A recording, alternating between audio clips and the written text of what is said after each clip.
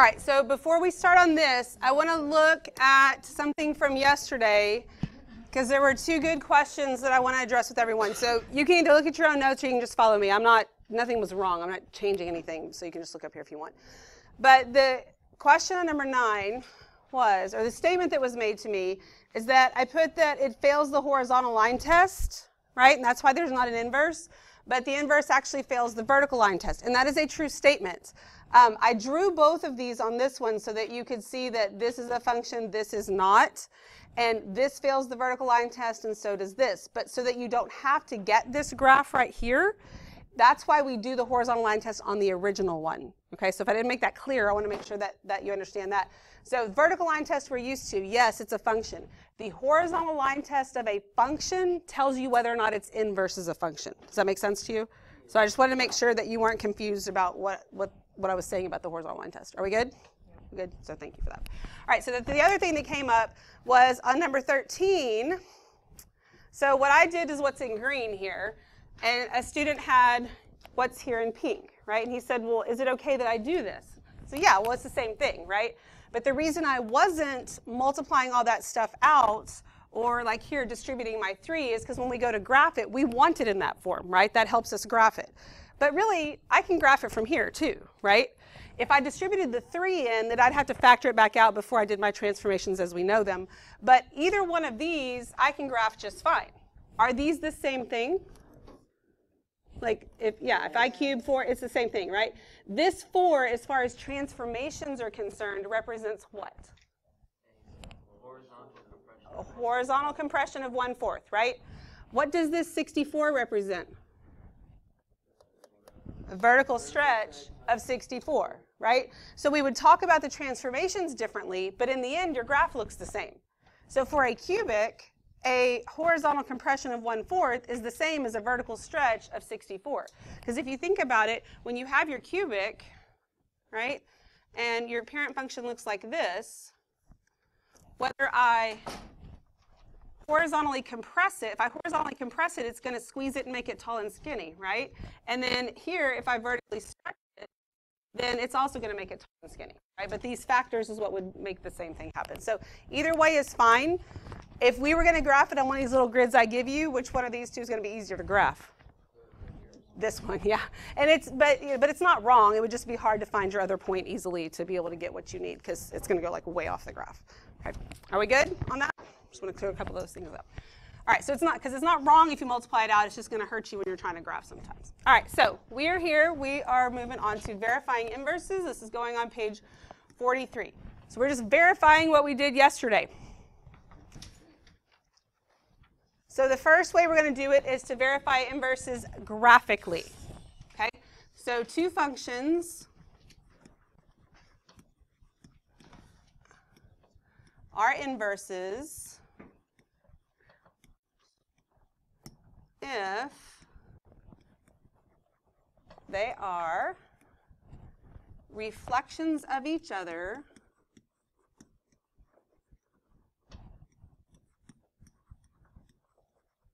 across what? In what? Y equals x. Okay, good. In the line, y equals x.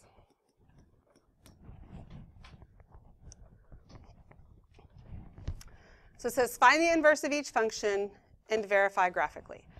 All right, so is there any question about whether or not these functions have inverses at this point? No, because it doesn't say, does it have an inverse? It says find the inverse, which means there is one, and verify it. So if I'm verifying, that means it works. I just got to show that it works. So this is equal to y. I switch x and y, so I'm going to get 3y minus 6 equals x. So 3y equals x plus 6. So y equals 1/3 x plus what? 2. Okay? And so that means that the inverse function is equal to 1/3 x plus 2. So I did that. So it says find the inverse. I got it. Then I'm going to verify it graphically. So when you graph these if you want, and I'll give you a second if you need to. There are colored pencils in your box. You do not have to use different colors, but things are going to overlap. You may choose to. And I realize the salmon paper doesn't lend itself very well to use colored pencils on, but the colored pencils in the box are erasable, so that's good. They're forgiving. And there should be at least one little plastic sharpener in there. If not, and you need one, you can go back. There's some more on the back counter. So if you want to grab a couple colors, if you don't, that's fine too. Just, don't get confused by all the overlap. All right. All right, so I'm going to start by graphing the original one. All right, and it's a line, so it's easy to graph. I'm going to go to -6, make my point. My slope is what? What's the slope of of the original? 3. So I go up 3 and over 1, and then you're going to use a straight edge so that your line looks like an actual line, and draw this in. Oh, shoot, I did it wrong again. Looks like that. Okay. There's my line. Remember, your ID makes a great straight edge. You can just plop it up there on the table. Then I'm going to graph the inverse.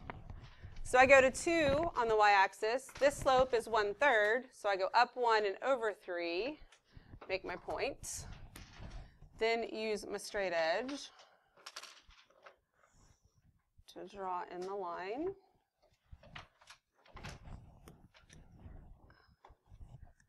Then I also need to draw in, and I would suggest this one being dotted, just so that you know it's not the other pieces of what you have, your line y equals x. Because it's supposed to be a reflection in y equals x. So having that line in there to be able to see that that's what happens is very helpful. You can see these actually both intersect right on that line. Except my line's off a tiny bit, but it's all good. All right. Any questions about that? So you can see that those are reflections in the line y equals x. They are inverses of each other. Yes? Awesome. All right, so let's move on to the next one. This equals y. So we're going to exchange places. Y cubed plus 4 equals x. So y cubed equals x minus 4.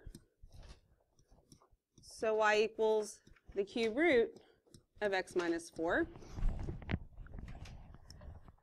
which means that the inverse is the cube root of x minus 4. So I have found the inverse. Now I have to graph them. This is why being able to graph things quickly and accurately was so important, because we're about to graph them, and that's part of something else that we're doing. So this is cubic. When I do this, there are 5 anchor points. 5. You may not always be able to get all 5 on the graph, but you at least try the 5. I took off points on that test for sure for that, because some of you just did the original 3, or like the middle 3 right here, and then your shape wasn't right. All right, so here I have no stretches or compressions. There's no reflections. All that is a translation what?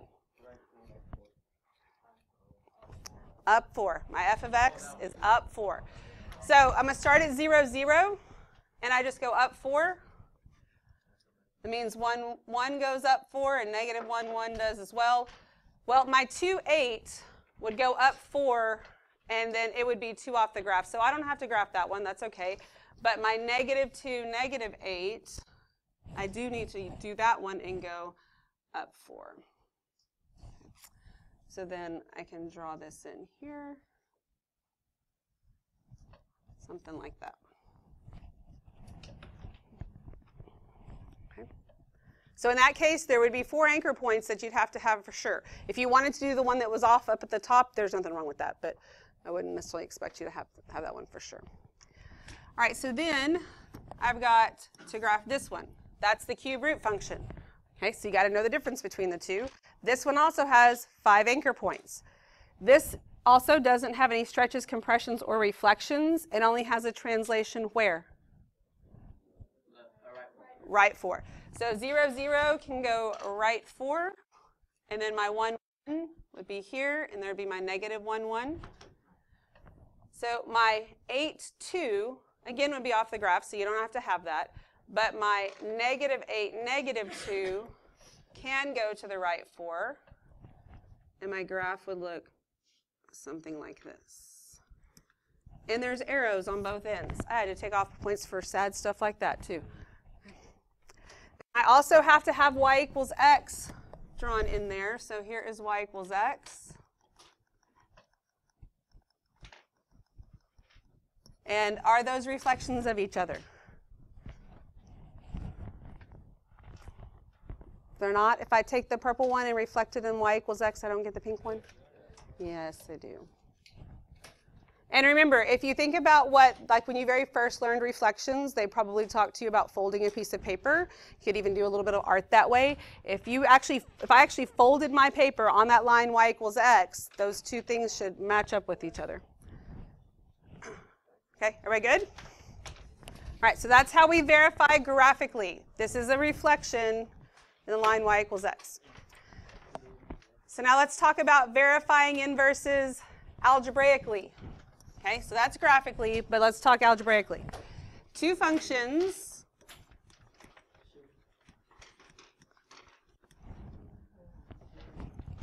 f and g are inverses if f of g of x equals x and g of f of x equals x. This is why we reviewed the compositions. Okay. So again, it says verify algebraically. So are any of my answers going to be they're not inverses? No, because it doesn't say are they inverses. It says verify. So if you're not getting it, something's wrong somewhere. Like if you're not getting the right answer. So I need to start with f of g of x. That means I'm going to do f of 2x plus 7. So that's equal to 2x plus 7 minus 7 over 2. So in the numerator, are those parentheses really that important? No. So 2x plus 7 minus 7 is just 2x, and 2x over 2 is x, which is what we expected to get, right? Your work is your answer. Like, yeah, the answer is x, but the whole point of this is you showing how it becomes x. Then I need to find g of f of x. Okay, so that's going to be equal to g of x minus 7 over 2. So that will give me 2 times x minus 7 over 2 plus 7. So that 2 over 1, what can I do here?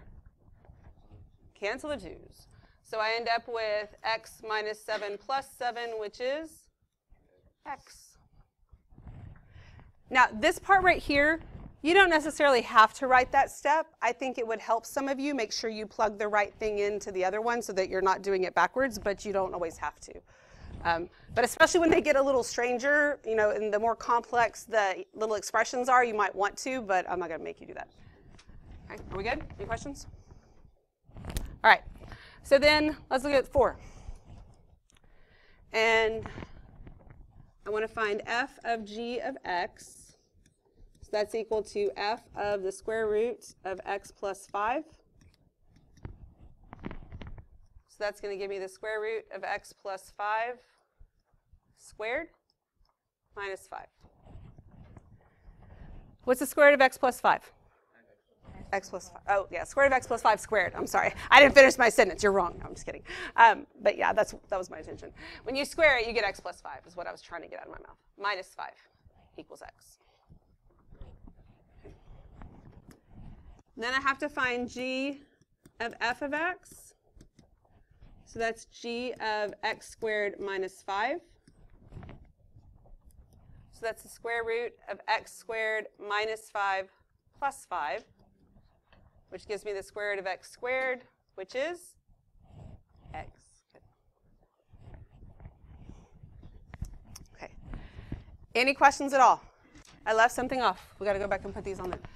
Even though we're verifying, what we are verifying is that, yes, they are inverses. Okay? So, yes, they are inverses. See, I just showed you why.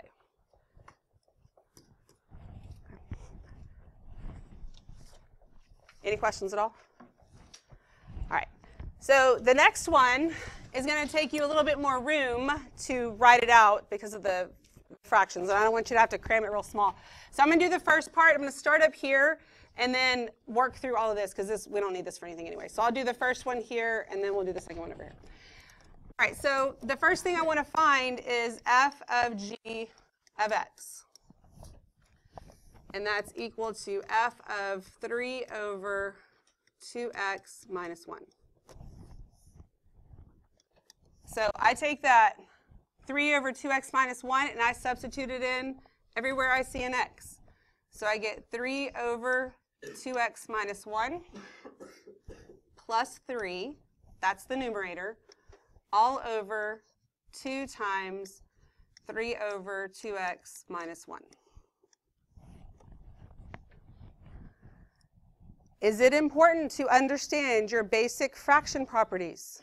Yes, or you are going to get all kinds of lost in here because it's going to look bad. It's really not that bad, but you have to know what you're doing, and the calculator is not going to help you. All right, so I need to take care of the numerator and the denominator separately at first. So I've got 2 terms in the numerator. What do I need to do here? Find a common denominator. What will my common denominator be? 2x minus 1. So the first thing stays 3 over 2x minus 1. Plus, and then this I have to multiply by 2x minus 1 over 2x minus 1. So, oops, I wrote 2. 3 times 2x minus 1 over 2x minus 1. So that's the whole numerator now. The denominator. Do I get to cancel these 2's out like I did a second ago? No. Okay, but what do I get in the denominator then? 6 over 2x. Good. I get 6 over 2x minus 1. So this looks terrible, but it's really not that bad if you can read your own handwriting and keep up with your stuff. You start to skip a bunch of steps and stuff like this, that's when things get backwards and weird. Okay? Here, if I distributed this in, this 3 times 2x minus 1 actually becomes what? 6x minus 3. So I get 3 plus 6x minus 3. What does that give me? 6x over 2x minus 1. That's the numerator, right? Being divided by another fraction. So I can put it back in the denominator, but I don't have to. Since I'm dividing by this, what can I do here? Multiply by the reciprocal. So I'm going to multiply by 2x minus 1 over 6. If the only way that you know how to handle fractions is to multiply straight across and then reduce, you're about to make your life very, very difficult. Okay?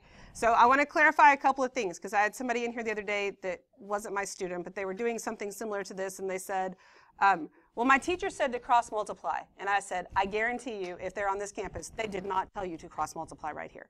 When do you cross multiply? When it's a proportion, when it's across equal signs, right? So what the teacher said, well, I said, are you sure she didn't say multiply straight across? And he was like, yeah, that's what she said. Those are 2 completely different things, right? So I think she said multiply straight across, and he processed cross multiply. Those are 2 different things. Yes, fractions, you can multiply straight across. That's fine. But you need to learn, not just for cases like this, but even when it's just all numbers, how to reduce before you multiply, and it will simplify your life greatly. Can I reduce some stuff before I multiply? Yes. What can I cancel out? The 2x minus 1 and the 2x minus 1. What else? 6. And the 6. So guess what? I'm left with x. I didn't have to physically multiply anything. Okay? And if I had, some of you would have distributed, and then you would have been all kinds of confused about what, then you have to factor back out, and you're just doing way too much work. But these types of things, I think most of you get it. The weird thing here to me is that you get it when they're expressions like this, but when it's numbers, like it blows your mind when we reduce like that. It's the same thing. So learn how to do it with that so that those big numbers don't become an issue for you. All right, so there's the first part. Then we're going to do g of f of x. And that's equal to g of x plus 3 over 2x. And I'm going to give you a minute to get that one done.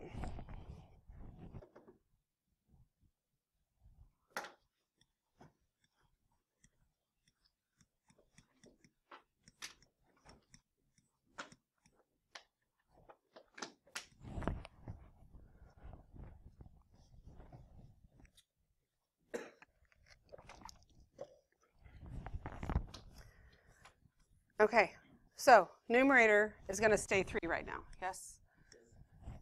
Can I reduce anything here? The 2's. Okay? Make sure you understand why. Here, I can cancel the 2's out. Totally legal. Here, I cannot cancel them out because there's more than one term down here. That's the difference. Okay? So I'm left with x plus 3 over x minus 1. So my numerator is still going to stay 3. I got to take care of these 2 terms in the denominator. What do I need? A common denominator in my denominator, right? And what's that common denominator going to be? X. So I'm going to get x plus 3 over x minus x over x. So I still have 3 up here. And then x plus 3 minus x is what? 3 over x. So that's 3 divided by 3 over x, which means that gives me 3 times what? X over 3. Those 3's cancel out, and you get x. It's like a puzzle, right? You know what the end's supposed to look like. You just got to get it there. Questions? Fractions, fractions, fractions. Okay. I love fractions. We're going to make up a fraction song, and we're going to sing about how much we love fractions. Okay, so here, we're going to find the inverse of each function. So it's telling me to find it, not figure out if there is one. So there is one. I got to find it. And then state any restrictions in the domain and verify graphically and algebraically. So we'll start here with finding the inverse. So I set this equal to y, and then they change places. I get the cube root of y plus 2 equals x. So the cube root of y equals x minus 2. What do I have to do now? Cube both sides, so y equals x minus 2 cubed. So the inverse is x minus 2 cubed. Okay? Everybody with me? So now we're going to graph. Okay? And I'll make the graphs a little bit bigger. It'll seem a little bit better. So I'm going to graph the original function first. It's a cube root function, no stretches or compressions or reflections, just a translation where? Up to. So the cube root, I can start with 0, 0. That's my point of inflection. I go up to. And since there was no stretches or compressions or reflections, there are my first 3 points. Since it's a cube root, I would have been at 8, 2 would have been another anchor point. And then that just goes up to here. I'd have been at negative 8, negative 2, it goes up to, and it's here. You see how quickly and easily you need to be able to graph these? Like, it can't be something that you take forever on just trying to get one sad little graph out. All right, so then I draw in my shape with arrows on either end. There's my cube root.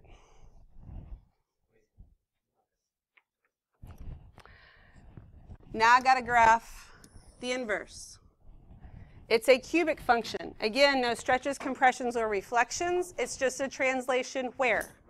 Right to. So I start with my point of inflection, go to the right to.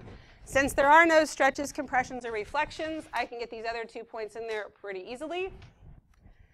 Another anchor point is at 2, 8, and then I just move to the right to. Negative 2, negative 8, and move to the right to. And then I can get this one drawn in. If you're going to sit there and try and make tables every time, this is going to take you forever, right? No tables. I did not substitute in a number anywhere. And I have 5 points plotted on each one of them, quickly and easily. And then I also need to draw in my y equals x. Oh, come on, board.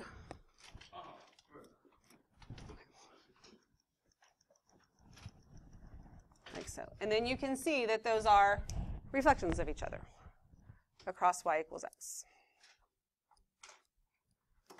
And if the function and or the inverse intersect y equals x, they should intersect at the same point. That point just kind of stuck to it. All right, so now we have to verify that algebraically.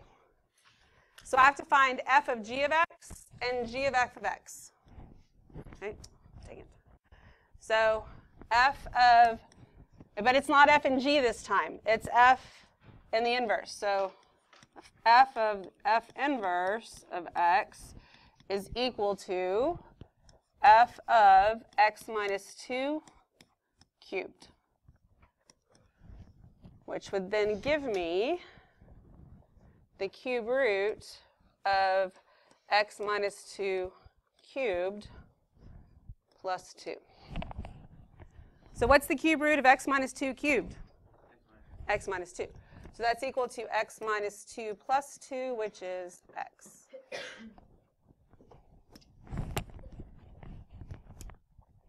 It's nice when you know what the answer is supposed to be. You just got to get there, right? All right, so then the inverse, f inverse of the f of x is equal to f inverse of the cube root of x plus 2. All right, so that's going to give me, I substitute this into the inverse, so that's the cube root of x plus 2 minus 2, and all of that is cubed. So 2 minus 2 zeroes out, so I end up with x cubed, the cube root of x cubed, which is just what? X, and I'm done.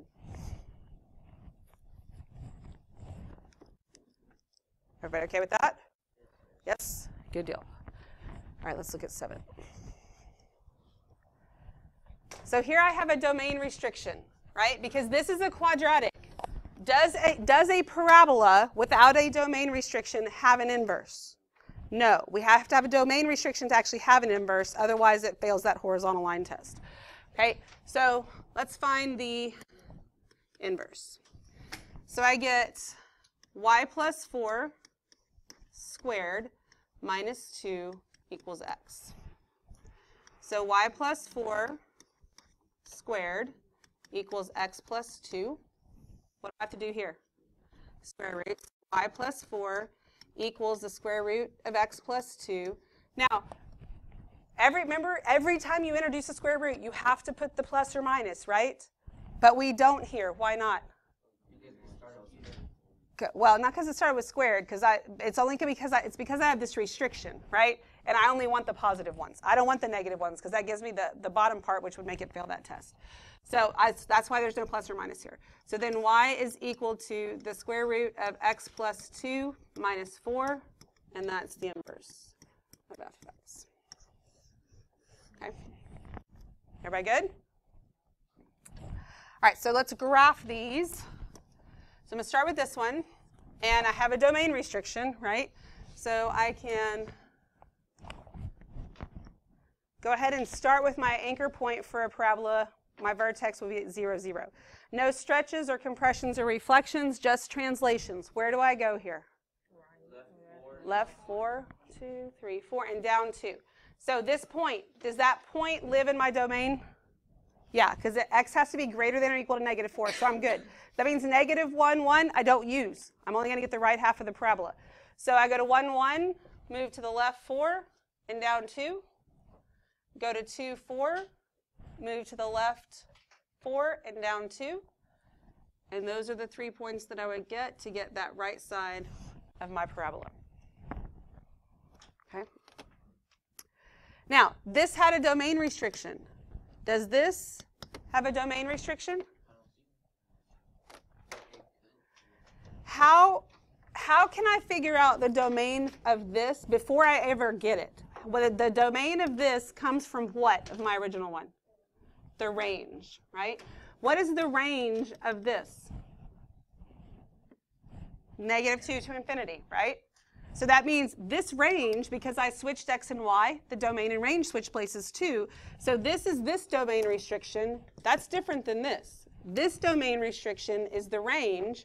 So just like you could see right here, but also from here, that x has to be greater than or equal to what? Negative 2, because that's the range values from there. Okay. So if there's a domain restriction, you have to state it with the function. Then we have to go and graph it. So I'm going to go, I start at 0, 0. I'm going to go to the left 2 and down 4, make my point. My next anchor point for a square root is 1, 1. I go to the left 2, down 4. My next anchor point is 4, 2. I go to the left 2 and down 4. Those are my 3 points. There's my square root function. And then I draw in my y. Oh, that is not good. My y equals x.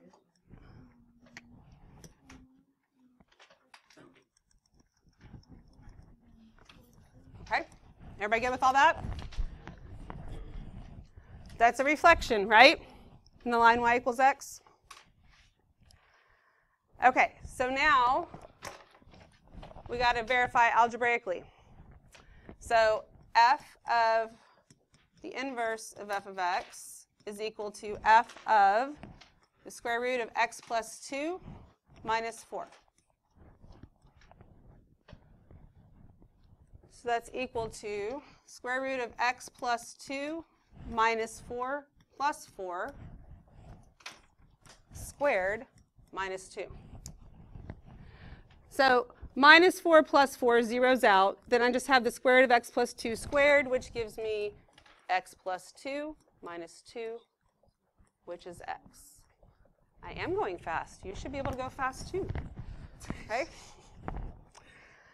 All right, so then I have to find the f inverse of f of x. So that's the f inverse of x plus, oh my goodness, I cannot even write. X plus 4 squared minus 2. So now I get the square root. You know, if you weren't trying to talk while I was talking and you were trying to write, you could probably actually keep up a little bit better. So then I got x plus 4 squared minus 2 plus 2 minus 4. So that minus 2 plus 2 zeroes out. I get the square root of x plus 4 squared, which is x plus 4 minus 4 equals x. Everybody good? It's all verifying, okay? Any questions at all? We good? I don't think we need to do the last two, right? You got the hint of it, right? We don't need to. All right, good deal. So the back of that is the assignment you got yesterday is the assignment for this. On Monday, I am taking this from you and grading the front and then giving it back to you. But that was my plan the other day, but I didn't because I was out in the hall with y'all for so long. So make sure that you have the front done. If you have them both done, you just want to give it to me on Monday to keep, that's fine too. But if you haven't finished the back, I'll give it back to you to finish before Tuesday, okay?